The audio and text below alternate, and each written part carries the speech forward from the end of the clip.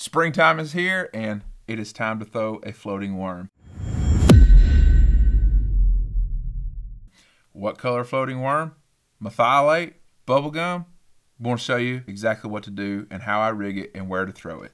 Easiest setup right here. Start out with a 5/0 Gamakatsu offset shank worm hook, about a 12 to 14 inch leader. We're going to be using monofilament on this, not fluorocarbon line, because you want the floating worm action to be going on. Running that up to a black number 5 barrel swivel. Here we are with the hook.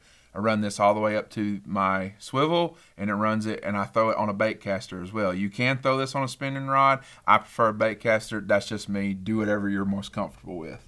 In terms of rigging it though, that is where it gets really, really important.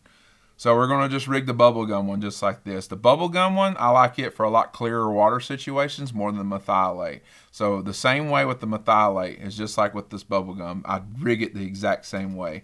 These are a Softy Lure 6 1/4 inch meat getter. These are available at Fish North Georgia's online website. So this is how I like to rig them. You take your 5/0 worm, just embed right here where it says Softy. It says Zoom on the other ones if you throw a Zoom one. But Softy, come right in there to it. Come right through the bend just like so, as you're seeing. Bring it all the way up right through here. And what you're basically doing is you're creating a boot. This, when you twitch it through the water, it's going to twitch, and it's going to you see that little action as you twitch it through the water. Instead of it going side to side, it'll actually dip, dive, and come up like that. So then you come in just like that after you've rigged it right here, and I actually take the worm and come in to the side right there, just a little bit off to the side of the bottom, and push it through.